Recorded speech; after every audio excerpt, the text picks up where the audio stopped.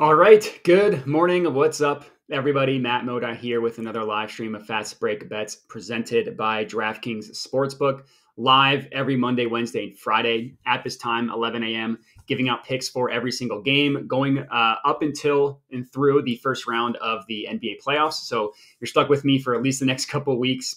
As for today, 9-game slate, only 2 of which are games that I'm not going to have any picks for. Passing on the Lakers, Wizards, both teams are on the second night of a back-to-back. Just need to see who's going to end up playing in that game. And then for Grizzlies, Bucks, there actually are some plays that I like in that game, but right now there are no player prop odds out except for 2 players. So I would say if you're looking to bet those 2 games specifically, make sure to check out the BettingPros app as the day goes on. But the rest of the 7 games we'll have plays for. We'll also end with the same game parlay as well. To do a quick recap from last stream, unfortunately, was another rough stream that now makes it 2 in a row that haven't been great for us. We were on such a nice streak prior to that. We were so close to getting in the green for the year. But the last 2 streams ago was a bunch of hooks. Last stream was blowouts and just targeting guys where other players end up blowing up on the team. That's how it goes. That's how sports betting goes. That's what happens. While you're in here, make sure obviously to subscribe to the BettingPros YouTube channel if you are not already. And then the most important thing, and it's going to be even more important as the grosser these regular season games get, and then as the more important playoff games get all of your questions, your comments, your concerns, whatever it may be in the chat. Whether it's a play that you like in a game that you just want to shout out, I'll also give it a shout out on the stream. Whether it's a question you have about a game or if like a play or angle that I looked into, something like that.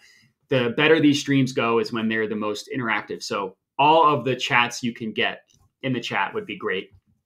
And then the last thing before we get into today's bangers, I want to talk to you about DraftKings Sportsbook. I mean, listen, we're in the Final Four, right? The thrill and excitement of March Mania, March Madness, the Final Four is here. In DraftKings Sportsbook, one of America's top-rated sportsbook apps, is giving new customers a shot to turn $5 into $150 instantly in bonus bets with any college basketball bet.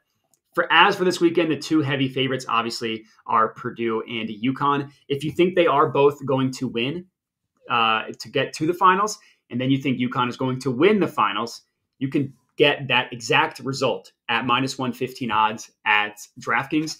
If you think something crazier is going to happen, NC State's going to win plus 1,600 title, you can get them doing the title. Same thing for Alabama. Tons of options if you're looking to bet on March Madness. Again, download the DraftKings Sportsbook app. Use promo code FANTASYPROS. New customers can bet $5 and turn that into $150 instantly in bonus bets. Only at DraftKings Sportsbook with promo code FANTASYPROS. The crown is yours. Mike Thompson, yesterday was a rough night. The short that I did for BettingPros was actually pretty good, 3-1 on those. But apologies that you had a rough night. We'll turn it around tonight. Very confident in what we have today. The first play that we're going to go ahead and lock in here is in the Blazers versus Hornets. I'm taking DeAndre Ayton over 6.5 first quarter points. Best offered at plus 102 odds per the BettingPros consensus, or you can see what the most up-to-date odds are on DraftKings on the screen as well. Now, Blazers Hornets is admittedly a pretty gross game. I generally actually try to avoid these because it's just so hard to know what's going to happen. But I actually think this is a really, really good spot for DeAndre Ayton. And I love this play. His main line point total is 22.5. That's not a number he has exceeded very frequently, very often recently. But if you look at his first quarter stats specifically, much, much better. This is a classic situation that a bunch of NBA teams do. But when you have a big man that's important to your defense, they have such a higher usage rate in the first quarter than in the rest of the game. And this is a thing that coaches do. They talk about it all the time. You want your center to be engaged on the defensive end. The way to get them engaged on the defensive end is to start the game giving them a bunch of touches. That dates back all the way to Kendrick Perkins, who would always get the first post touch of the game. So looking at his last 10 games, DeAndre Ayton's for the Blazers who are just tanking with the best of them, he has gone over 6.5 first quarter points in 6 of his last 10 games.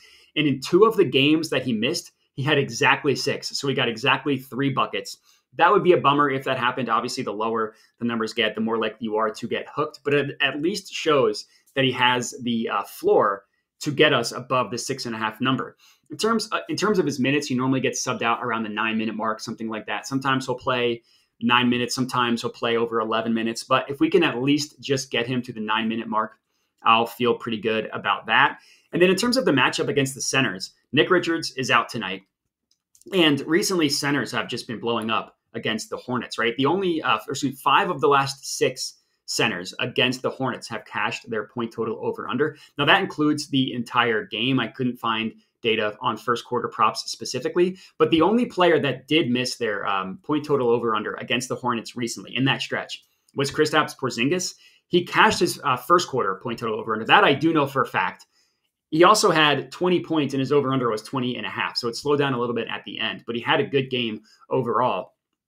So again, I love this DeAndre Ayton first quarter points prop. I've really dove into the first quarter market recently. It bit us yesterday as it was my only play that didn't hit, but 4-0 on first quarter props prior to that. So I'm not scared off yet. That's our first play. And then reminder, I'm passing on Lakers versus Wizards. The head coach, Darvin Ham, came out and said that LeBron and Anthony Davis are expected to play. It's a good matchup against the Wizards if they do. I just need to see it first. But there probably will be some good angles in this matchup. Sam Young, what's up, man? Bounce back night. Miller threes and Cunningham is going off tonight. Actually, I looked at the Miller props as well. I ended up passing on him. But Cunningham, you're onto something because our next play is in the Pistons versus Hawks game. And I am taking Cade Cunningham, who you just mentioned, taking him to record 8+ assists, plus 120 odds at the best offered price per the BettingPros consensus. Or again, you can look and see what it's offered at on DraftKings as well. Now, this is another pretty gross game, and admittedly betting on the Pistons sounds terrifying, but kind of quietly like DeAndre Ayton, Cade has been playing pretty well recently. He's cashed 8 or more assists in 6 of his last 10 games. Now, in this 10-game stretch, the beginning half of it, there was a stretch where he had cashed it in 5 of 6. Then he missed it in 3 straight games, and then he cashed it last game with 8 assists. And really, the Pistons just don't have any players left to play the point guard role for the team. Simone Fontecchio was out. Oscar Thompson, who's technically not a point guard, but he's a good passer, he's out. And then for this game specifically, Marcus Sasser is questionable. Jaden Ivey's going to play, but he's not a pass-first point guard. He's a slasher that only really looks to score. Now, Cade is questionable as well, but if he ends up getting ruled out, then we'll just have this play refunded. No harm, no foul there. And if he does end up playing, it's a great spot for his assist number. It's a great matchup that we're targeting here. The Hawks are listed as giving up literally the most assists per game to Cade Cunningham's playmaking style in the entire NBA. Now, Cade missed it in the last game these two teams played, the game before that, and this will be the 3rd game of the season for them. So the first game, he had 12 assists, and more importantly, he had 22 potential assists. It's also good news that Jalen Duren is back for the Pistons. He's a great pick-and-roll partner for Cade Cunningham to rack up assists that way. Now, the Hawks defense, they're not like the worst in the NBA at guarding pick-and-roll men, but they are among the bottom 5. And Cade is tied for 3rd in the NBA in terms of pick-and-roll possessions run per game as the main ball handler. So he runs a ton of pick-and-rolls. He's a really, really good passer with good floor vision. And if you look at assists via drives specifically, he's 2nd on the team in the last 10 games in assists as like driving. But Marcus Sasser is the one ahead of him. And if he ends up getting ruled out, obviously that would be very helpful for Cade. Even if Sasser is in, I would like the play. I just think that's a bonus if Sasser gets ruled out. So let's hope for that. But regardless, I'm in on this play. I think it's a good one.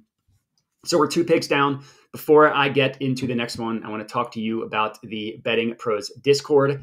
If you're looking to up your game in sports betting, look no further than the Discord community. You can find it at bettingpros.com/chat.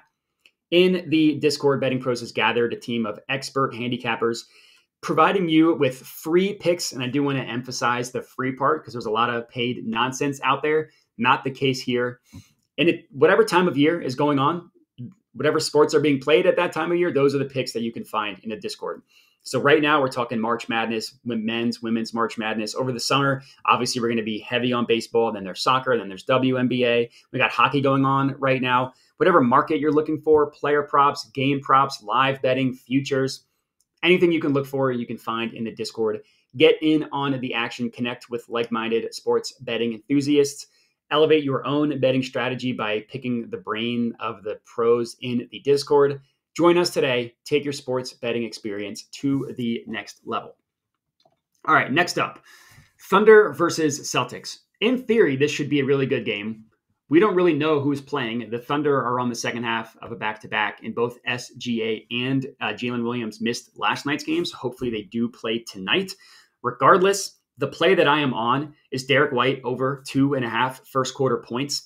It's a little bit juiced at minus 135 odds per the BettingPros consensus, but this is another smash play, in my opinion. Getting this at 3.5 is a huge, huge deal. Even at the gross odds of minus 135, which I admittedly don't like, I think this is a really good play. For starters, White has cashed this in 8 of his last 10 games. Now, the 2 games that he missed, he didn't score at all. He literally had 0 points. In one of those games, he only played half of the first quarter minutes. He literally played 6. That's rare for him. He normally plays the 8, 9, sometimes even 10 minutes in the first quarter. And then the other game he missed, that was against the Pelicans. And if you look into that game, both Jaylen Brown and Kristaps Porzingis went off in the first quarter of that game. Now, Jaylen Brown is currently listed as questionable for tonight. He missed last game. Again, he's questionable tonight. In the last game in which Brown missed, Derrick White had 5 points in the first quarter. I was on his over 3.5 first quarter points in that game. No big deal. Even if Brown does end up playing, I would still be in on this play at this current price. And if Brown gets ruled out, then I'm almost guaranteed that the price for this is going to go up. Right now it's 2.5. I would be shocked. You'd get that at 3.5 or probably minus money if Brown gets ruled out.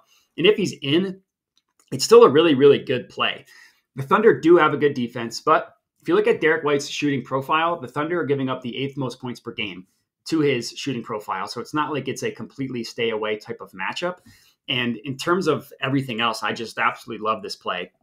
That is our 4th one. Next up, Pacers versus Nets. I'm going back to the well with Cam Thomas over 24.5 points. Best offered at minus 112 odds per the BettingPros consensus. So I was on this play on Monday. He had, 12 points in the first quarter. I think he had 13 or 15 at halftime. I was feeling good about it.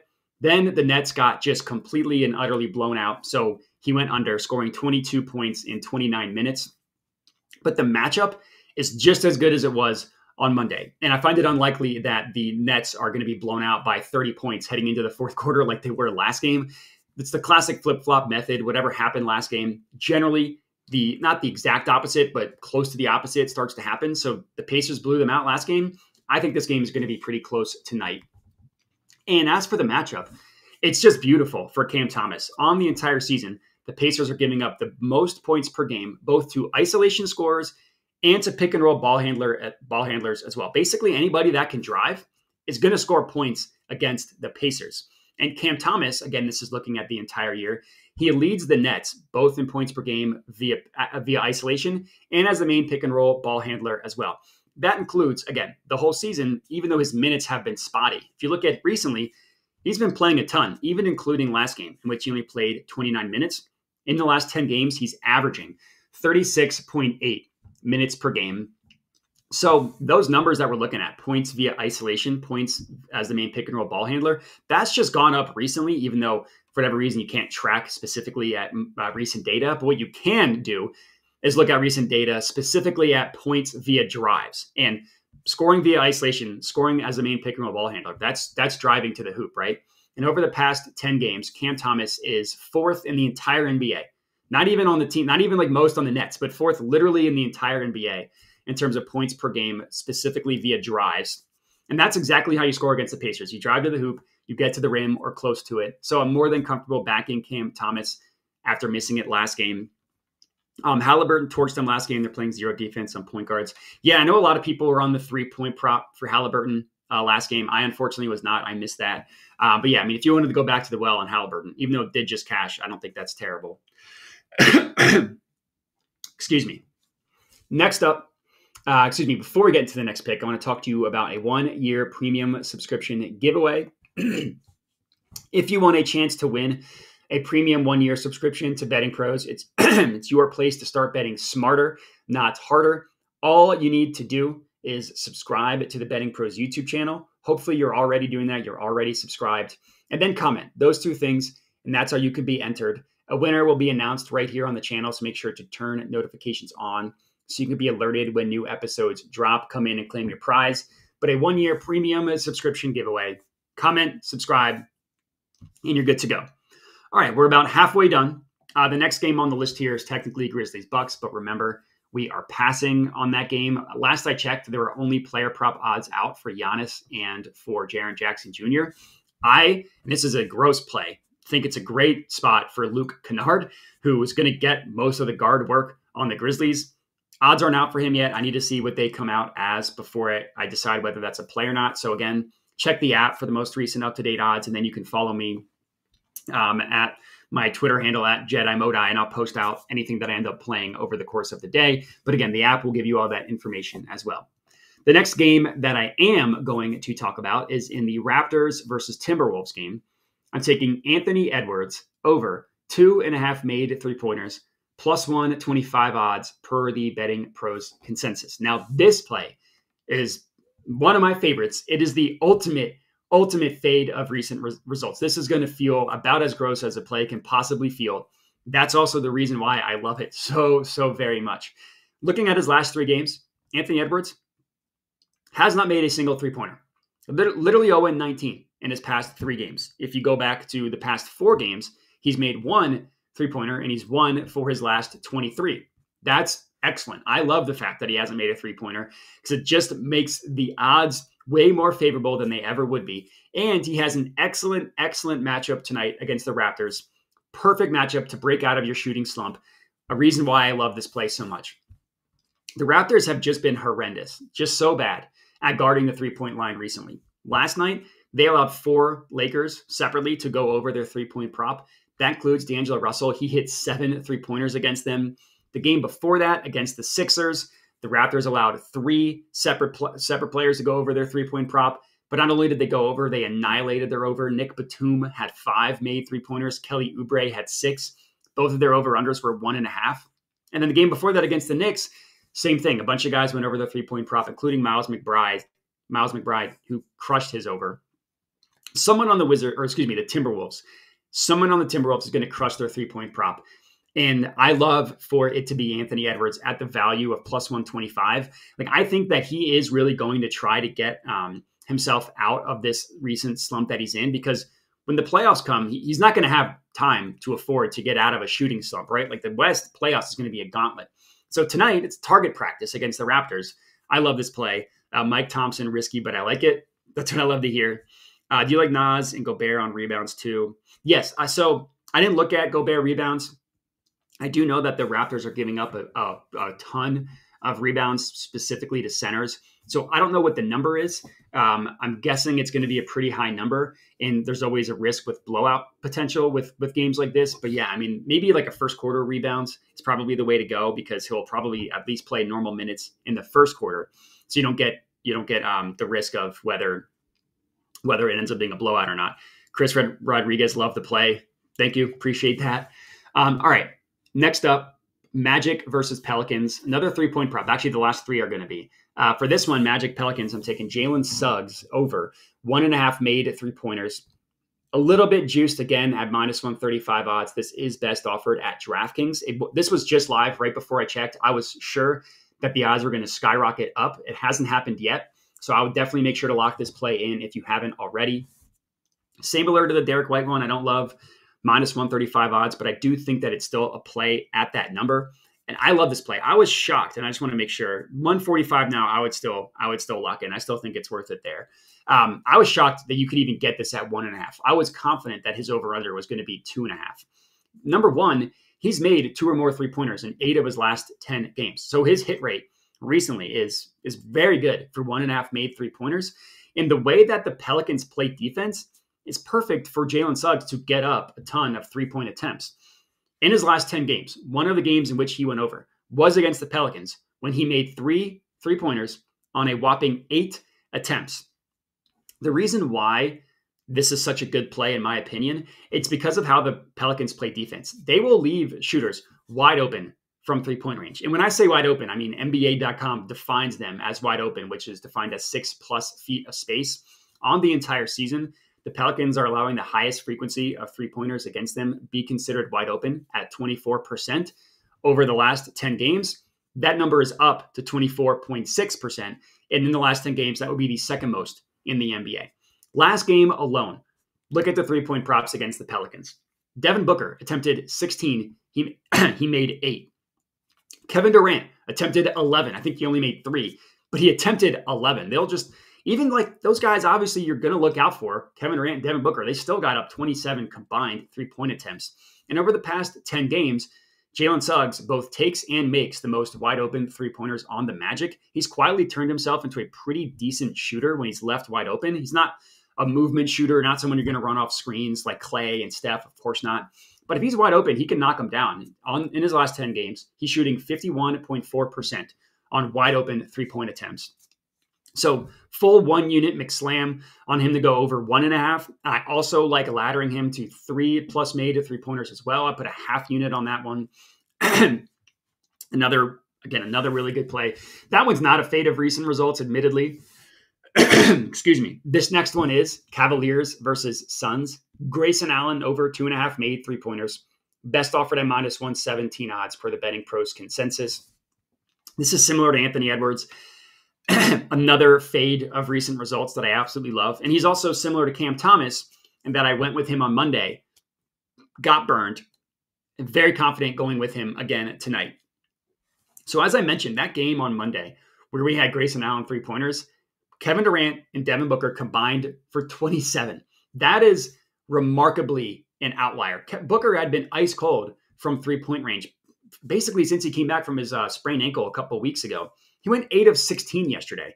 That is not going to happen game over game. That is a situation that I immediately want to fade, immediately meaning literally the next game. So I think this is a great smash spot for Grayson Allen and his three-pointers.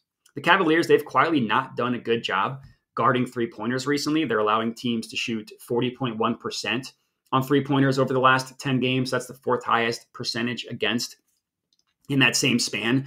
Now, they're not quite the Pelicans in terms of leaving guys wide open from three, but they are in the top third. They're like around 10th in terms of frequency of three-pointers that are considered wide open and in just strictly raw attempts, three-point attempts against that are considered wide open as well. Even recently, in which Allen has had a little bit of a downswing with his shooting, he is still both taking and making the most wide open three-pointers in the NBA over the past 10 games. Again, that includes his slump recently in terms of made three-pointers. He's not shooting horribly. He just isn't attempting as much. Even that small amount that he's attempting is still the most in the entire NBA in terms of wide open three-pointers. He's shooting 44.1% on about 6 wide open three-pointers per game. That's almost getting you to the 3 number just on wide open attempts alone. And the fact that we are able to fade recent results with Booker and KD attempting 27, which is nuts. I think this is an awesome play. I have not yet. I recommend laddering him to 4. And that's our last play of the game. Our same game parlay is going to be in the Magic versus Pelicans game. There were 2 plays that I really liked on this one, so I decided to put them in the same game parlay. It's plus 212 odds. The first leg is Jalen Suggs over 1.5 made three-pointers. I already talked to you about that one. I love this play. He can make a ton of wide open three-pointers. The Pelicans leave a ton of wide open three-pointers. And then the next play is CJ McCollum over 21.5 points. So pick and roll guards that can pull up from mid-range and three-point range. Those are really the only types of shots, the only types of players that have success against the Magic. And this is a nice fade of recent results as CJ did not have a great game last game out as well. So 2-leg parlay plus 212 odds. Jalen Suggs over 1.5 made three-pointers. CJ McCollum over 21.5 points. And that was my same game parlay of the day. If those of you watching are looking to build your own same game parlay, check out the BettingPros same game parlay builder. In SGPs, you combine multiple bets within a single NBA game. You can leverage different types of insights that you're looking for on how to build it, meaning you can leverage correlated bet recommendations. How correlated are the plays are to each other? EV ratings, just find the highest expected value plays of the game, or cover probability, just look at plays that have the most likelihood of hitting. Much more. Perfect your betting strategy by analyzing BettingPros correlation grades, projections. Stay ahead of the curve by looking at other same game parlays placed by fellow bettors on the app. Start building the winning parlays today at bettingpros.com/parlay. And that's all we got. Actually really liked the board that we have today. So I'm confident that we're going to have a great day bouncing back from a rough day the previous two. Hope everybody has a great Wednesday. I'm not going to be streaming on Friday. I'm going to be out of town, as I posted on my social media. So last stream for the week. We'll be back next week. Appreciate everybody who was tuning in. Make sure to subscribe to the Betting Pros YouTube channel, all that good stuff, and have a good one.